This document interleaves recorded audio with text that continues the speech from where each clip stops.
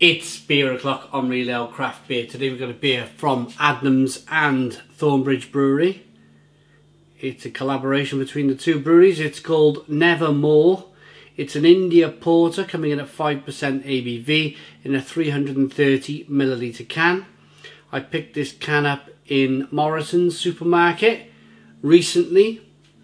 I'm looking forward to getting into this. I've had a few of the Adnams collaborations. Recently they did a collaboration with Magic Rock, now Thornbridge. I think what they're trying to do, and I think it's a good idea, because Adnams Brewery, they produce some really good beer. Now some might say that they're a bit of a regional brewery. You know, you see Ghost Ship in most supermarkets. You might see Broadside in a Waitrose, and you might see a lot of their pubs. But I think they're one of the regional breweries that are making a big effort, a big effort to say, hey, okay, we might be a regional brewery, but we're still looking to produce quality beers. And I think that's the reason behind these collaborations with the likes of Magic Rock and Thornbridge, is to say, hey, we can brew beer like these guys. And I've done an interview with Fergus from Adnams, the head brewer of Adnams. We did a live feed. We had a really good drink. We had a proper drink that night. But I did a live feed with Fergus about 4 or 5 months ago, and he come across really well. Come across fantastically well. Really knowledgeable brewer. And the beers we drank were fantastic. They were absolutely fantastic, some of the beers we had that night. And it's only because I think I live in Wales, West, and he lives down in the east corner of the UK, down in, well, Adnams are based down there in Southwold, that it's kind of difficult for me to pick up all of their beers. But, long story short, bit of a long-winded conversation here, but I promise you I'll get to the beer in a moment. When I do see their beer in the supermarket, I make a massive effort to jump at it and go, hey, this looks good, we'll review that. So beer in the glass, this is an India Porter. So I'm thinking this could be down the lines of a black IPA. It's going to be hoppy with the word India in there. And of course, it being a porter, it's a dark beer.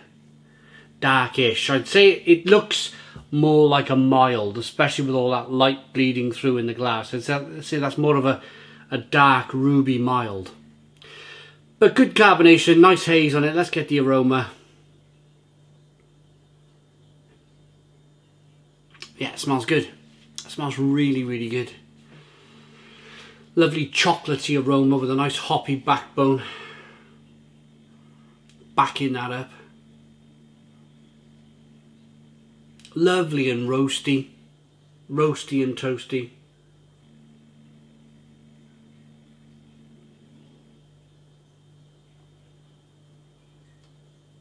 A little bit of vanilla, cinnamon, spices. It smells really good. Let's dive in. Cheers, everybody.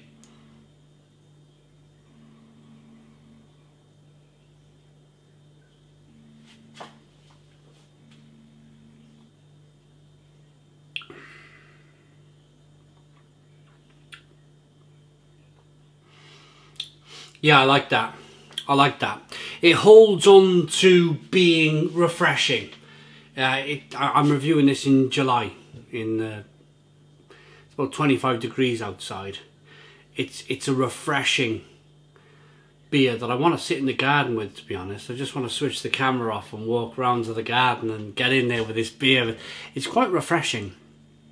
That said, it's got a nice medium kind of mouthfeel for that porter taste.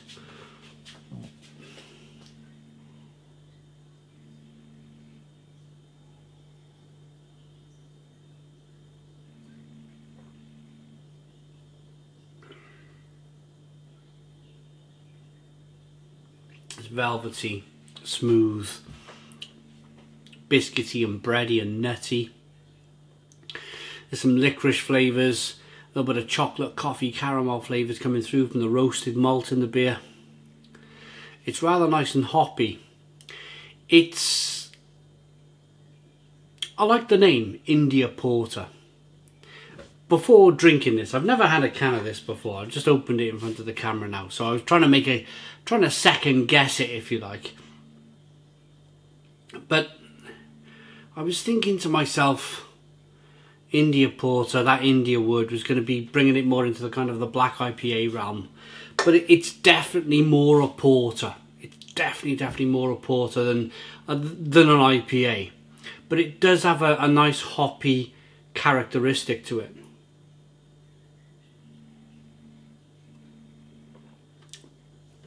Carbonation pushes that beer on the inside of the mouth. Behind all of the roasted malt, if I try and push that to one side of my brain, all of that flavour, you do pick up slight lemon and orange flavours from the hops.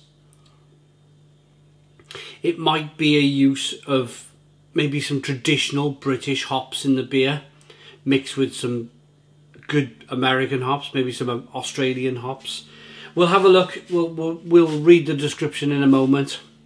But two good breweries, two really good breweries that, I mean, I got on my journey with beers and craft beers back in 2010, so we're about 4 months away from 2022, so the channel's almost 12 years old.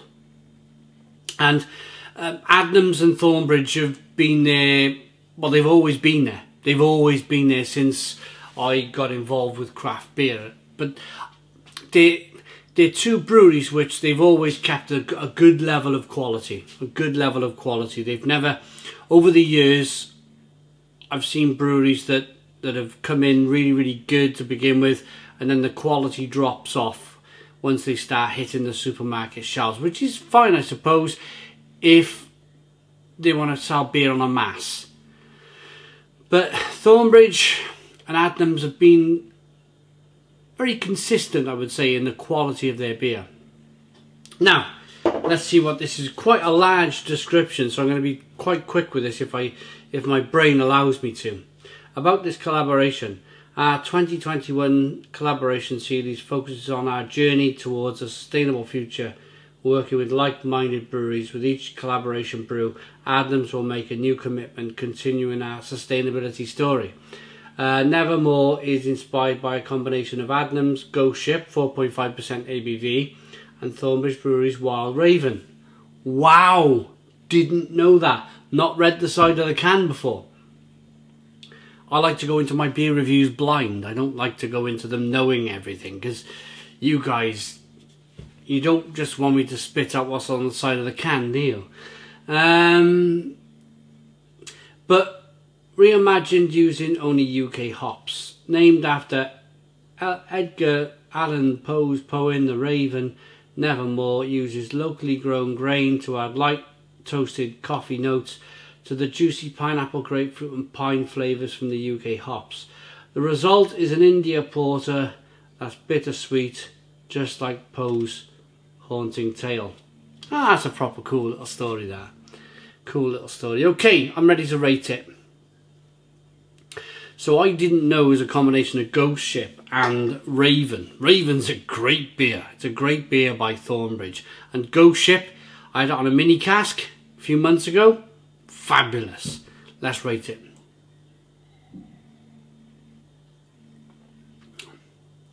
Good lacing.